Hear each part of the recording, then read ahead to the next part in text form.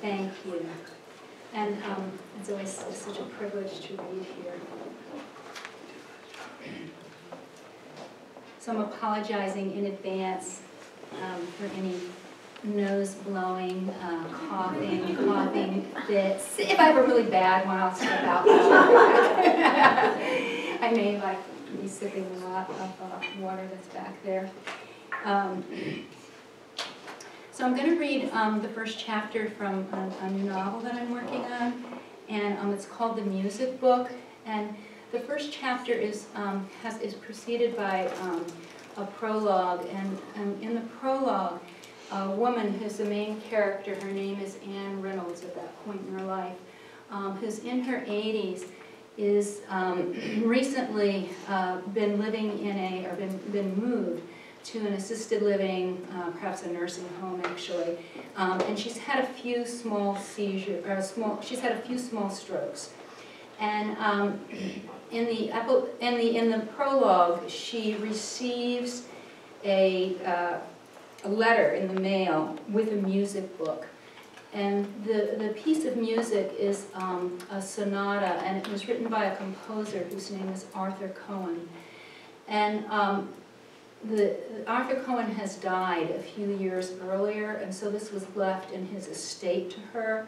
And he's a composer, was a modern composer who was fairly well known for a small period of time, and then like a lot of modern composers, his work stopped being performed. So it was thought that, assumed that he wasn't producing a lot of compositions, but after he died, they found music, some of it finished and some of it unfinished, in his house. And in his will, he specifically left the sonata, which is thought to be perhaps one of the greatest pieces of music that he produced, by a music critic who's seen it, or a musician who's seen it. He left this for Anne Reynolds.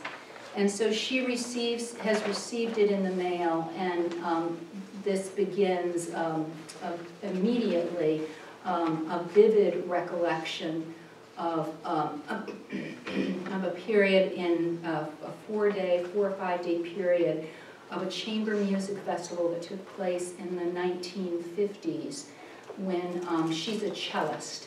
And when she was playing in this chamber music festival with Arthur, that's where she met him, with Arthur Cohen. And so the first, I would say, close to 2/3 of the book maybe, takes place during this festival. So this is Chapter 1, Rhode Island, 1953. The cello hit against her side as she came down the steps of the platform and through the crowded station. Outside, cars were bumper to bumper, and sunlight threaded everything. Businessmen in their suits and hats, a woman dragging a suitcase, and a child, one in each hand, and the bright concrete sidewalk. Windshields flashed in the sun. She held a hand above her eyes, squinting. Behind a large old station wagon with wooden panels, she spotted the DeSoto they told her to look for, and Charles Breedlove sprung from the driver's seat. Anne, right? Anne Seisel? He asked before she could introduce herself. She was 23 and strong-looking, large-boned with wide shoulders and a square, determined jaw. She had soft gray eyes and long brown hair worn back from her face. When she played the cello, it fell forward, parting now and then like a curtain to reveal her expression, a driven but dreamy assuredness, as if she watched phantom shadows. She'd been hired to perform at the Chamber Music Festival last minute because the cellist with the Modern Strings Quartet in New York had broken his arm. Patrick Dempsey, the quartet's violist, had phoned her. They'd had difficult finding anyone, and he got her name from the conservatory. They were playing the final event in a 5-day festival that would showcase classical music from the Baroques to the moderns, and would perform a piece by Stravinsky and debut a new composition by Arthur Cohen, the quartet's violinist. Had she performed modern classical music? Had she played much Stravinsky? Of course she'd answered, though her study of the moderns had been sparse. She should listen to the recording made last year of one of Arthur Cohen's pieces, Could she be there Monday afternoon? They fit the rehearsals in during the festival. He'd mail her the music, and Charles Breedlove, the quartet's second violinist, could pick her up at the station in Providence. I'll take the train down Monday morning, she told him. That same week, the director of a music academy in Boston had phoned to offer her a position teaching cello lessons to young students. But if you were good enough, and at the conservatory they called her gifted, even exceptional, you performed, you didn't teach. Mildred Ridley had managed a career performing the cello, and so had Phyllis Crotter. Erica Marini, the only female solo violinist in recent years, and there were no solo violists or cellists, claimed the problem with women performers was they lacked the single-minded devotion necessary to sacrifice everything to their instruments. Boston, where her family lived, was tight as a noose. Refusing to stay there was one of the reasons she'd given when she turned down Benjamin's proposal in that horrible restaurant where the tables were so close together it felt like everyone was listening. She'd never perform if she stayed in Boston, except with church groups and civic orchestras in that group at the conservatory. Charles drove through the crowded streets. Cars glistened in the sunlight and horns blared. The smell of exhaust streamed through the open windows, and when they drove through the far side of town, she smelled the stink of the fish canneries. They quickly reached the city's outskirts. Sidewalks and streets peeled away. A small tract of recently built houses disappeared, and they passed billboards too fast to read them. The road wound closer to the ocean, where tall grasses grew by the roadside, and the water appeared in patches. I love a road that winds along the coast, don't you? Charles called out. A damp wind blew through the car as they turned onto a two-lane road close to the water. When they crossed the bridge that spanned the inlet, Anne's hair streamed out the window. Above her, the sky felt huge. Charles drove casually, ignoring speed limits and not slowing, even when they drove across a narrow bridge with open grating high above the water of the inlet. One hand stayed on the steering wheel and the other waved about. Have you heard Arthur Cohen's recent recording? He and Patrick met at Yale Conservatory, which is how they founded the Modern Strings, the two of them together again in New York City. We've been asked to play at the Shelton Salon next month with this same program. You do know the program, don't you? Patrick said he sent you the music. John Penser, who said you studied with him, claims you're very talented. In fact, he says you're unprecedented. As Patrick probably told you, Les Carmichael, our cellist, broke his arm just a week ago, water skiing. No doubt he had a girl on each side. They passed marshes and fields thick with brush. In the bright air, everything gleamed. Beachfront hotels, the white houses with dark green trim, the ocean behind them. The sun was a glowing white ball. Charles said how appropriate it was that the one group with a female musician would be the Modern Strings, and she laughed and said she could cut her hair and wear trousers. In the distance, she made out a line of events, each opening toward the next, and a vast spread of opportunity. They had a ferry ride to the island. Charles brought them hot dogs, and Anne stood on the deck and watched the narrow island's coast spread into view. Cliffs fell in a steep descent to the water, and a string of wealthy homes and mansions dangled along the cliff's edge. I can't remember if I said this takes place in Newport, where a lot of chamber music festivals actually happened during that time period. She'd never seen anything like it on the coast near Boston. Charles pointed out the one he thought was the largest mansion, which was the one the Jamesons had rented for the use of the festival's performances. I love this, don't you? He said, pretending for a few days that we're rich. When they reached the island, they retrieved the car and drove away quickly from the small town toward the island's point. She saw walls of white and blue hydrangeas, a field of delphiniums, boats in the harbor, and the ocean laced with waves. White stones shimmered in the heat through a screen of greenery. They passed tall hedges that hid vast grounds and narrow drives leading to more homes along the coast. That's where the performances will be held, behind that black iron gate, Charles told her, pointing.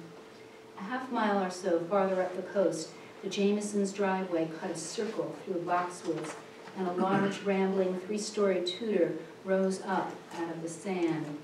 They put us all up in the main house, except for Arthur, who's staying in one of those cottages.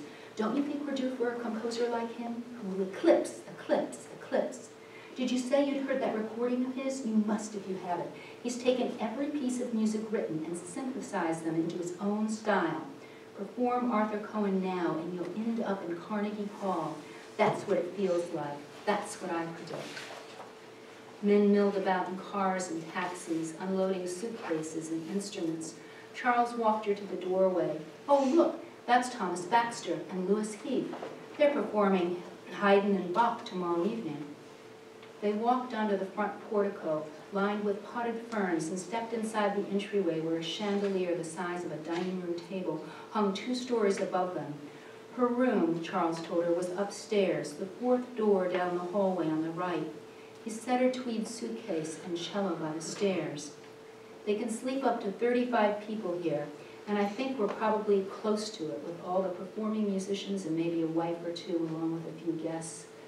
She followed him down a central hallway past a parlor and dining room.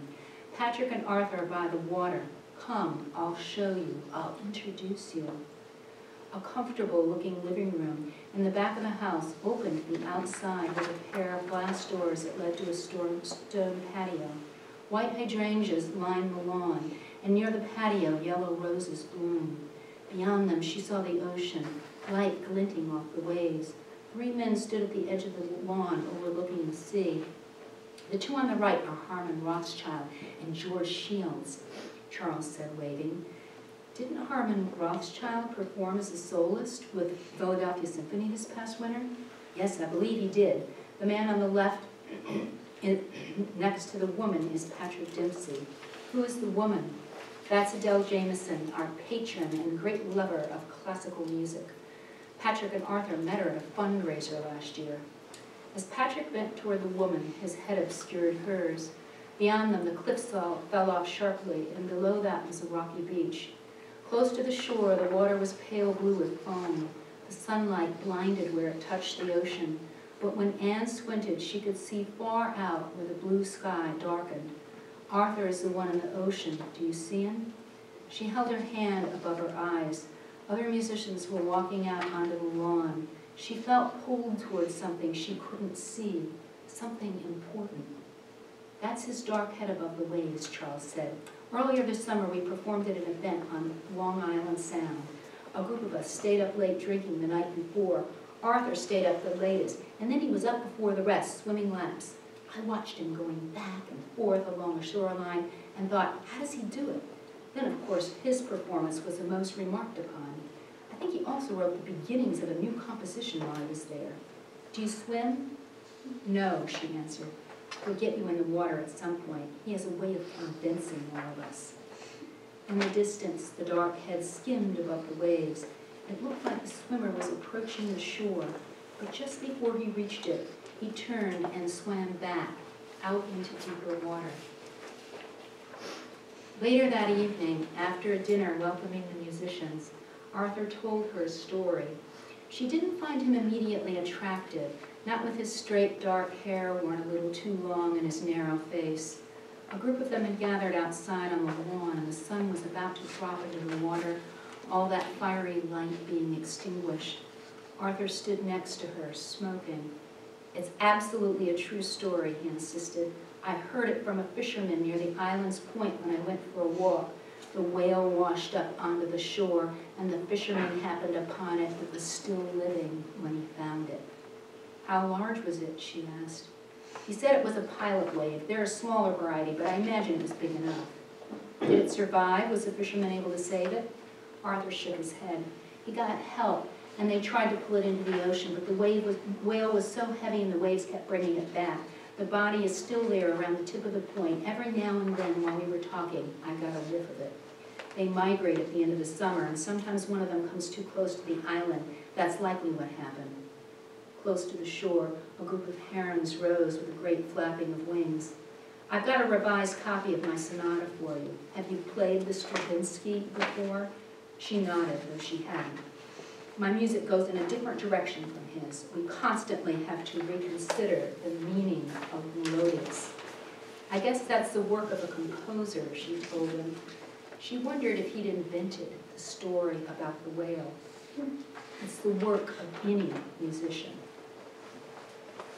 Did she wear heels? Perhaps she had on pumps. She wouldn't have worn loafers. There was that white blouse with the tiny white buttons up the back and the princess collar. In those days, she performed in skirts amid all those jokes about female cellists opening their legs to play their instruments. Oh, sister, oh, baby, play me like that. Think of the sounds we could make. She saw the 4 days vivid before her. Music poured out of the bedrooms and the downstairs parlor and living room of the Jamesons' house at all hours. She heard snatches of Bach and Schumann and Tchaikovsky blending together. She had never heard so much music at once, including at the conservatory where practice rooms were soundproof. The next morning, when she woke, Charles stood on the lawn playing Beethoven's Ode to Joy on his violin, facing the ocean. His suit jacket strained against his shoulders and hung sloppily, and the violin looked like a toy held up against his large shoulder. But he drew the bow back and forth with such grace. The sun had just come up and the light was still pale and the music made her weep. She became someone else listening. Instead of going down for breakfast, she practiced Arthur Cohen's sonata over and over again. She was being steered toward it, steered towards something. Not a future in Boston, living in a house with a husband who would spend his life doing medical research. This other future swept down and lifted her. Later that morning, the ocean turned blue-gray and the sky was bright, marked with a few white clouds above the rocky cliff. The Jamesons' house was a speck on the shoreline that ran for miles along the Connecticut, Massachusetts, and Rhode Island coasts. From a room at the back came the sound of a cello. Anne Seisel drew her bow over the A string, playing it over and over with slight turns of the peg. When the others came in, they set up music stands and their instruments near the piano and the paintings of the Hudson River. Arthur played first violin, Patrick the viola, and Charles was second violin. She was used to rehearsals at the conservatory where they broke down the irregular passages and talked about the accents before playing the music piece through. But here they started at the beginning and played to the end without direction. A long pause followed the final notes. Then Arthur said, "That whole middle section was rushed and the end was sloppy." They turned back to the beginning, and this time they stopped repeatedly, and the music felt much harder. She couldn't find the downbeat. She dragged behind and her notes sounded off. Patrick claimed the problem was intonation, and they spent 30 minutes or more tuning chords. Finally, they played the entire piece through again, and it sounded better, but not much different from when they played it first. We've got more to learn on that, Patrick said when they were putting away their instruments. It was somewhat better when we played it in the city. Anne will need time to catch up. There's an hour or so before dinner, Arthur said, and then he told Anne that they would show her how to reach the water. They left the house together, but soon the 3 men had rushed ahead of her, across the lawn and down toward the ocean. In front of the Jamesons' house, several large flat stones descended to a narrow sand beach. Wooden steps led from the lawn to the stones. Climbing over the rocks, the men reached the beach in no time. They took off their shoes and rolled up their pants, pushing one another and joking about the waves, which could knock you against the rocks if you weren't a strong enough swimmer. She followed them down to the flat rocks, but then climbed back up, intending to walk along the cliff's edge. The ocean stretched away from the island. She focused on the scene where the water met the sky. One rehearsal would not determine anything. The performance was what mattered. As she rounded the first bend in the narrow path between the rock face and the edge of the cliff, She heard footsteps behind her. Arthur Cohen was following her, shoeless with his jacket and tie on. I liked your playing, he shouted, because it was windy and the ocean was loud. Your staccato was quick and crisp, and the legato was full of feeling despite the tempo problems. We're perfectionists. Not every musician has the stamina for that. She picked up her pace. He was trying to make her feel better, worried she'd quit and they'd need to find a substitute for the substitute with no notice. You don't have to compliment me. I'm not so fragile I can't handle criticism. The rest of us have had the music longer. We're used to playing with each other. Below them, narrow sandy beaches spilled out between the rocks close to the shoreline. Years later, Benjamin would show her the geodes that hid inside some of those rocks. On the outside, they looked indistinguishable, but if you cracked one open, you'd find a city made of crystal. Arthur walked a few paces behind her. She moved as quickly as she could, concentrating on the narrow trail. I wager you've played little Stravinsky, and very little of the moderns, he said. Patrick claimed you had, but I remember the conservatory's program of concerts a few years ago. Beethoven, Schumann, a little Berlioz, Debussy, and then Beethoven again. I studied Dvorak and Bartok, and of course Charles Ives, she told him. Not an extensive repertoire, he commented, but you achieved the timing in that difficult passage after just a few repetitions. Stravinsky reinvented timing. He altered our perception of it. By the end, you were keeping up with those shifts. He was falling behind her, shouting to be heard. She had to stop for a second to wait for him. Who were you studying with in Boston? She named the coach she studied under. Even while you were working hard on that difficult passage, you stayed true to the notes. You didn't try to show off your technique, at least. But technique is everything, she said, thinking that it was technique that allowed her to master the difficult timing. The music itself is everything, he countered. The notes on the page are what matter. But it's not music, of course, until it's played. It is music, he argued. The score is the only real music. She slipped off her shoes, which were full of sand. The ground was hot, but she hardly felt it. This section of the pass stayed close to the cliff's edge, and down below them the ocean glittered as if the sun could touch every single crested wave. Music is meant to serve itself, Arthur continued. When we play a piece, we have to surrender to it. We should disappear. I can't stand musicians who talk about interpretation. It's presumptuous to think that we have the right to interpret a composition. Our duty is to bring the music to life, and it's a sacred duty, a responsibility. That means sensing what the composer meant, what the music itself means, not imposing your own meaning on it. That's true for any music, but especially true for music like Stravinsky's. People think that abstract music gives them more license for interpretation, but it gives them less. That's what makes it so difficult to perform. They had to walk single file. She stayed ahead of him. She was all nerves, and everything he was saying made it worse. She'd been so anxious to accept the job, she hadn't considered how difficult it would be to learn the music. You're quibbling with semantics, she shouted. If we feel the music, we go through the process of not just playing the notes, but becoming the notes, as you say, disappearing into them. Then we make it new every time we play it. That's true interpretation. And it has everything to do with concentrating on, or connecting with one's own sense of meaning and one's own sound. When we play with a larger group, the music is interpreted in a new way by the conductor. That's what keeps it alive, what brings a symphony written in the 1700s into the present. The path widened, and Arthur came abreast of her, shaking his head. His longish hair swung back and forth, gleamed under the sun. That is exactly what I'm against. Connecting with one's own sense of meaning is simply ego. I don't care if the person is doing the interpreting as a conductor or a musician. The idea is that one's individual ego can be greater than the music is pure and dangerous presumption. That's what destroys good music. Listen to Chicago orchestras. Recent recording of Stravinsky's Suite No. 1, and you'll hear what I mean.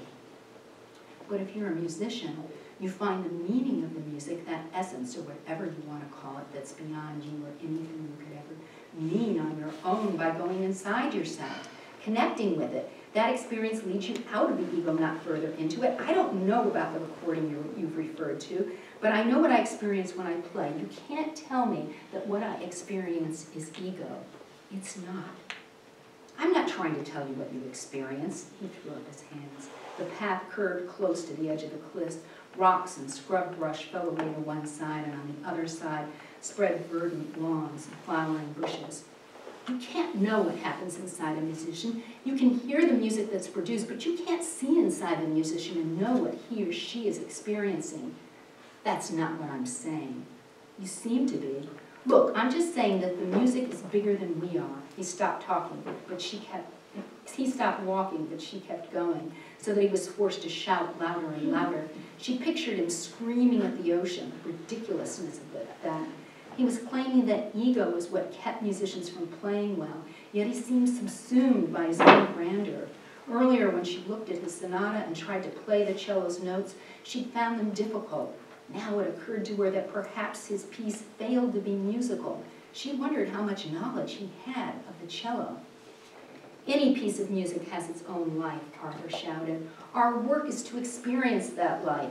Performance isn't about making an audience happy or making them understand or appreciate anything. It isn't about the audience or about the musician. It's about the music itself. The medium is everything. The sky had darkened, but the air was still bright, shimmering with heat. She could see far out to the ocean, all the way to the thick line of the horizon. They descended closer to the water and reached a break in the path where it was possible to scramble down over the rocks. She held her shoes in one hand and didn't stop until she reached the bottom, where she threw herself down on a narrow strip of sand and shells next to the water. Moments later, breathing heavily, Arthur lowered himself beside her. His hair whipped in front of his face with the wind. If she weren't so tired, she would stand up and begin walking back at the fastest possible pace. What are you planning to do now that you've graduated? Patrick said you've been offered a teaching position at the Music Academy in Boston. Yes, she answered. He glared at her with sudden intensity. They were only a few inches away from each other, and she could see every line in his face, the way his cheekbones were too prominent and his forehead too high. You could even consider merely teaching in a music academy. You shouldn't be performing. For a long second, she stared back at him. She had a terrible urge to spit at him. What do you know about it, she demanded. You have to want to play music badly enough that you can't think about doing anything else. That's the one thing I know. For a moment, they continued to stare at each other. Then she reached up and grabbed 2 fistfuls of his hair. It was silky, sliding between her fingers, the type of hair that would untangle easily if you took a brush to it. She yanked hard enough that she expected some of it to come out in her hands, but instead, his face moved into hers. Everything about it looked distorted. The shelf of his nose, the indentations where his eyes rested. He tried to loosen her hands, but she didn't let go, and what happened next happened quickly before she had a chance to think about it. The small stones in the sand ground into her. She pulled at her skirt, fumbling with the slip, but she didn't let go of his mouth. It was as if her teeth were locked around him. For a second, she worried someone in one of the houses above might see them, and then he moved his hips into hers, and she felt a sudden, sharp pain. Some people are greater than the music, she told him. Some people are meant to be its medium. He slid under her grasp, and everything rippled, turned, and thickened. Has Benjamin ever taken advantage, her mother had asked, and she'd seemed doubtful when Anne said no, but Benjamin hadn't. They'd kissed, and he'd slid his hands up under her clothes, always stopping there as if it were an endpoint. This was not like that, not tentative, or based on the assumption that spending long moments with one's mouth open to another's would be endlessly enjoyable. It was more like wrestling on the lawn with her brothers, pushing and shoving. She had liked that endless kissing, but now it seemed pointless. Here, she was someone different. Next to them, the ocean crashed against the rocks. She saw the dark outline of Arthur's head and saw his shirt white against the bright air. Her skirt bunched around her waist, and when he lifted himself, she turned on her side and sat up, pulling it down. There was blood on her slip, and it seeped through the sand where it spread into a circle the size of a sand dollar. That was your first time, he said, watching as she raised the slip over her head. You should have said something. She walked down to the water and rinsed her underwear and slip, rubbing them with the cold salt water, then shaking them dry in the hot air. She splashed water between her legs under her skirt. The sun had dropped close to the ocean, and a second sun, a mirror image, bled into the water under it. She fixed her sight closer in on the breaking waves. Arthur came up behind her. "Are you all right?" He touched her on the shoulder. The dinner they were required to attend would start soon, and they needed to walk all the way back, past the Jamesons and to the breakers. There was no way they could get there in time. "We need to hurry and walk back," she told him, turning away from the water and beginning the climb up the rocks to the path. Just before reaching the top, she stopped and slid her wet underwear up under her skirt, unbuttoned her blouse, and pulled the damp slip over her head. "I'm not dressed properly," she said as she refastened the buttons of her blouse. "You're completely presentable," he told her. "Beautifully presentable performer. Less than 30 minutes ago, you were telling me there was no reason for me to play music." She stepped away and they began the walk back, linking hands for a minute before the path narrowed. After a few minutes, she felt their fingers loosening. "I was telling you there was every reason to play music," he said, just before they quickened their pace, trying to get there before the dinner was over. Thank you.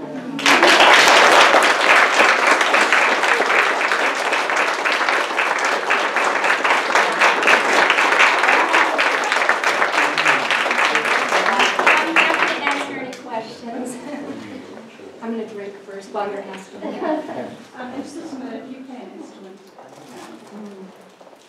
I played piano for a number of years. I don't play much anymore. I have a sister who's a pianist, a classical pianist in Boston. She plays with a number of music groups, including a couple of big opera groups and the Boston Music Project. So, which plays a lot of modern music, obviously. So I've been around classical music most of my life because of that. So there's more, I think, that connection and I've never played the cello. I couldn't decide on the instrument. You know, I had it as a viola for a while. The cello was such a much more physical instrument. And then I had decided on the cello and was doing some research on it. It turned out one of my ex-students is a wonderful cellist.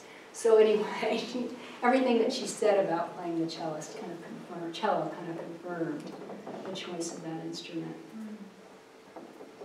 Yeah. Have you ever had a relationship with a musician? Kind of nailed it.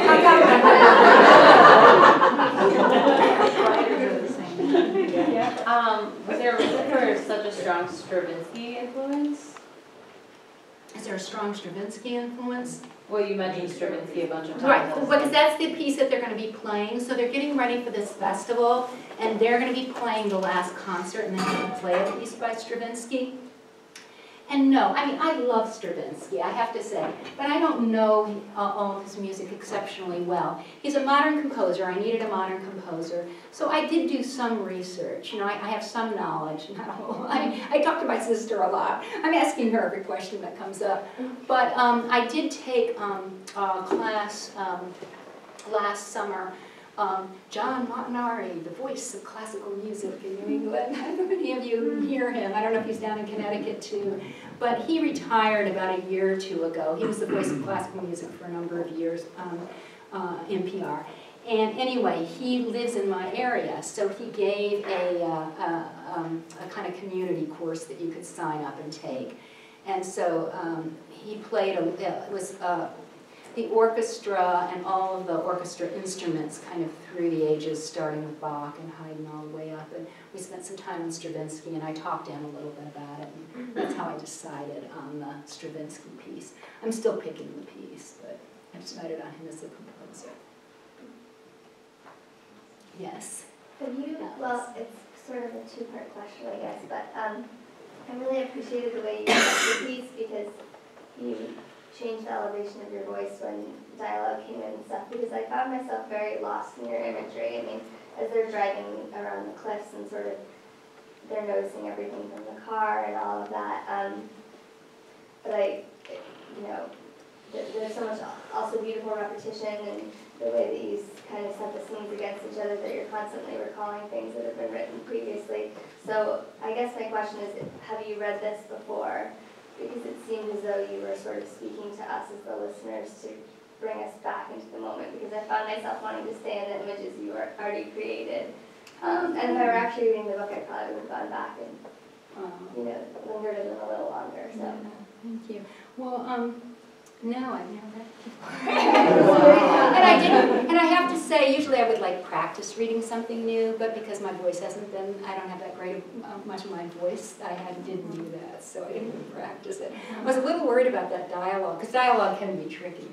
That's the other thing I wanted to say, I'm sorry, but I love how you juxtaposed that sort of very concentrated talk about the practice of playing and their argument that was very kind of craft-focused in the world of music, with the running along the cliffs, because it allowed, that those two actions played against each other nicely, and I'm constantly recalling workshop as you're kind of reading, because there's so much that you are doing in your writing that you're advising us as students to do, and I was really impressed with how evident that was. I'm glad I'm taking my own. I feel like I've done it. I feel like I'm clueless about it. So that's nice to hear. Reassuring. So the ocean plays a huge part in this, I think. Just the amount of descriptions that you're using. And it seems like it mirrors, in some instances, the action that's going on. So was there a large thought process of a revision and including that, or taking out and putting more in? Kind of what that was like a little bit. Well, I work with imagery a lot, and so I in terms of revising, I am doing often adding more images in, or if I like an image, sometimes it'll become more of an image thread. I think in terms of the ocean and the ocean imagery, water is really important for me. It's just sort of an archetype that I use a lot, or it feels like something for me. It feels like a way in emotionally to a piece. So having it by the ocean, I think, is good in that way. Although there are later scenes, several of them that occur in New York City, so there's some that don't. But certainly the ocean is something that's, I like that it's really close to the ocean, and that the music in some ways, I don't know, something about the ocean is a rhythm, and the music is all these rhythms, and so I like the parallels of that, I guess. Oh, yeah. So being a short story about music, you try to match or mirror the pacing of the story to a particular musical piece? No, but I am going to play around with that some. I haven't yet, but well, for example, it's naturally fallen into 3 sections, so I'm going to have 3 movements. And for chapter, what I'd like to do, but I have to talk to my sister about this to see if it's really conceivable, but what I'd like to do is have the chapter headings be taken from music, if I can get that to work. In a way that's, reliable. I mean, I can do all the way, consistent, that I can do all the way through. I can just obviously do it in a few. But, so I would like to do some of that. Yeah. I haven't thought of other ways to do it. Those are the 2 main ones I thought. As you were writing, were you listening to any music soundtrack? No. No? You wrote without music? I don't really like it. I tried that because I was writing about music. I thought I should try it. I tried it several times. I don't know. For some reason, I just have to have it quiet, but I don't know why. I just do. But I was listening to music during that while I was working on it, and it was good in a way to take that class, because then he gave us all these links to all this different music and turned me on to a lot of music I hadn't heard before and stuff. So. Yeah, I listen to music a lot as well anyway, and I think that music is very emotional. In some ways, it's a remind. I think that it's sort of similar to poetry in that way, that it's immediately emotional, and it's wordless, right? So that it's immediately emotional on a level that's beyond, in a place that's beyond words. Like, what are we trying to do when we're writing, right? But say what can't be expressed with words. But, you know, musicians cut right to it.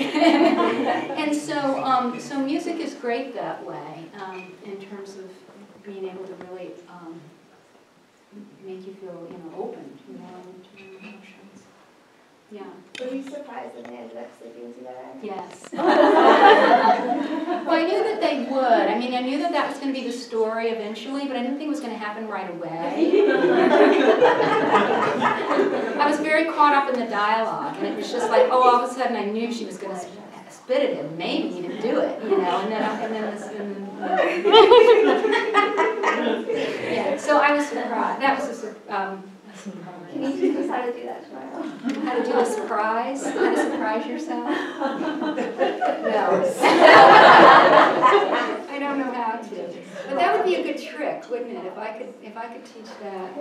I'll have to think about it. I mean, there are ways in which you can trick yourself some, I think. Let me think about this.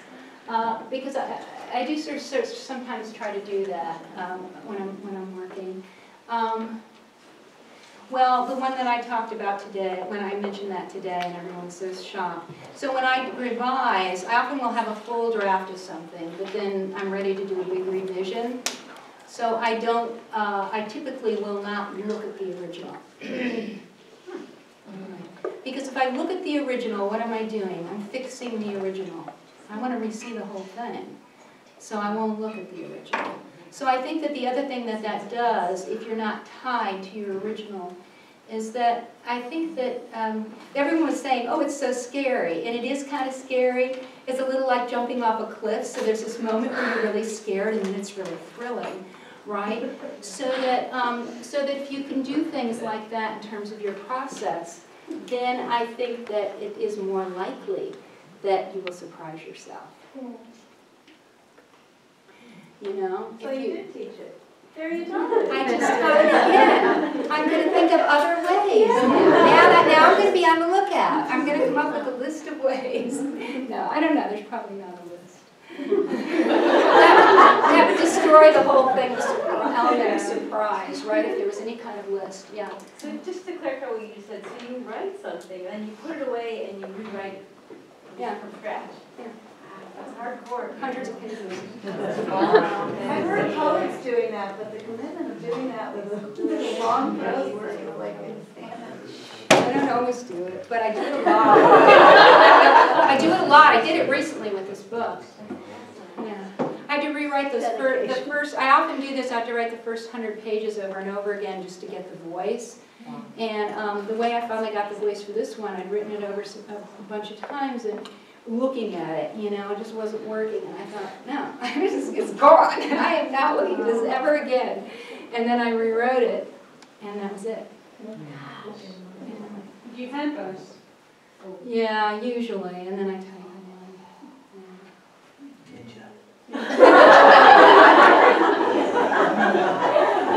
Jump off that cliff. I'm telling you. I like looking. Anybody else have any other questions? Well, oh, yes. Were you surprised by our reactions at all? Like, parts that were supposed to be funny, were we laughing, or were we laughing? I didn't think any of it was funny, so that was good. You know, I was like, wow, you wrote something funny. Okay. Sorry.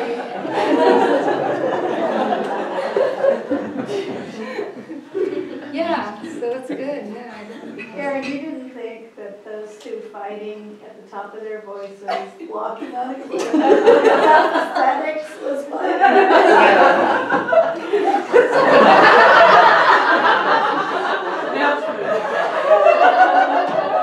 Maybe I'm a coffee fit.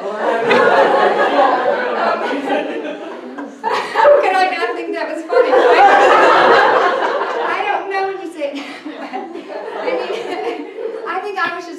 up in it. Yeah. You know, I was The just, argument, right? yeah. How conscious is that choice to have them walking like that?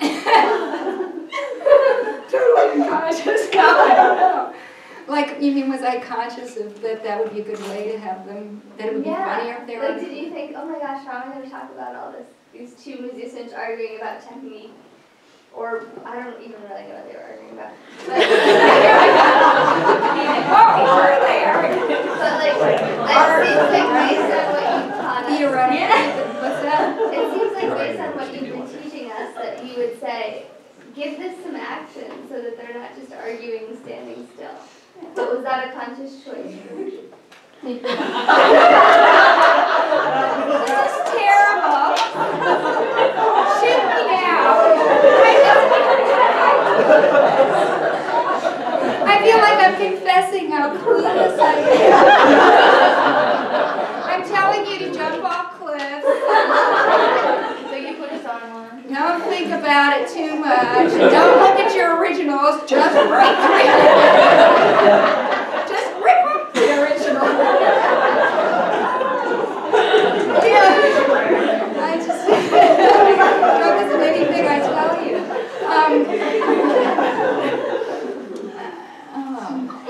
How could I not have been thinking about that? I don't know. I guess that I wasn't consciously trying to do that. So that, yes, I think it's important to learn all those things.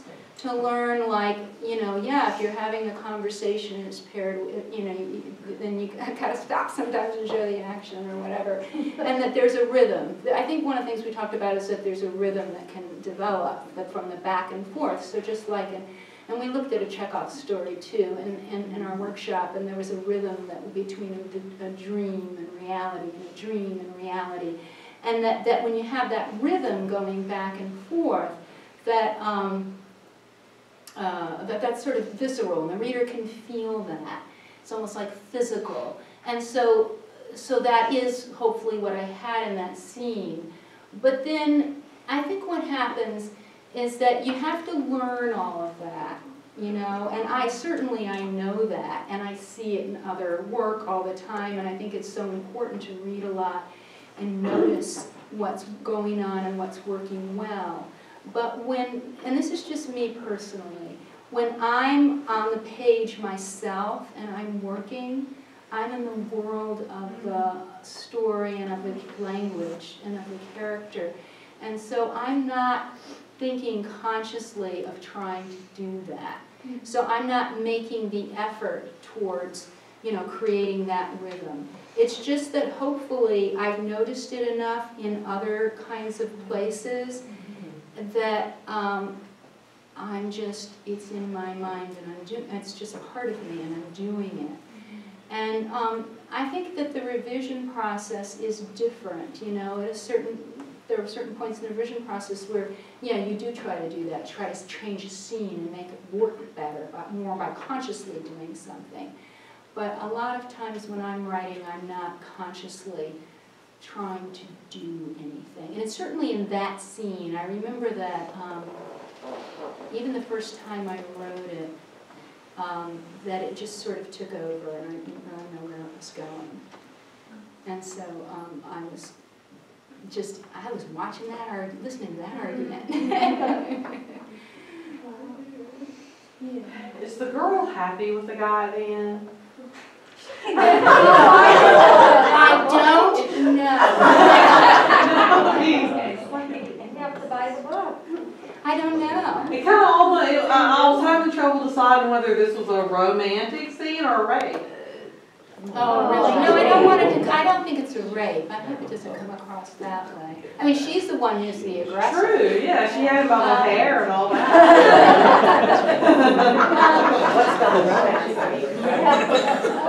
Start. It happens without thinking about it, you know. So this is also that the time period of the 1950s in which she hasn't had much experience. And I think she's met someone that she suddenly is overcome with, or own feelings. And she doesn't stop to try to understand them or analyze them or anything. I don't think she's asking if she's happy or not. Yeah. I mean, in many ways, the novel is much about her relationship. It's about the relationship with music also. So that's a lot of the passion in the book as well, I hope. Yeah. It sounded like there was, well, I like that there, I hear the parallel between music and writing in some, Oh, okay. yeah, I mean, when you're describing one during explanations, I can't pinpoint it because it's not in front of me, but you know, like, I just. You couldn't possibly be an artist. Yeah, well, there's that, and then like just some of the tenets of being a good musician and being a good writer, they're parallel, and I like that a lot. Oh, thank you. Okay, good. You didn't think about that, did you, Karen? See, now I'm going to have all this knowledge that I didn't have. Yeah. Do you submit that individually to journals and the like, and then as you're working towards a novel? No. Why not? I mean, it's standalone. Do you think it's a standalone? Yeah. Raise your hand if you think it's a standalone. Yeah. Well, thank you. Well, maybe I will at some point. I wouldn't do it while I'm working on it because it feels a little too fragile for that. And, you know that I'll revise it or change it too. But yeah, thanks. That's good to know. Good to think about. Yeah. Because you don't think of being able to do that with a novel, you know. It's hard to get standalones. Okay. Anyone else? I can't believe no one even asked me about the sex scene. I feel like I got off the hook. After that panel, I thought, oh my God, I'm reading a sex scene? Are you out of your mind? Anyway. Well, actually, I looked at Susan and said, now that's a really well-written sex scene. Oh, Yeah. okay. Because it was very erotic, but there was nothing like, ooh. I like the way she said I looked at Susan and thought that. Well, you're so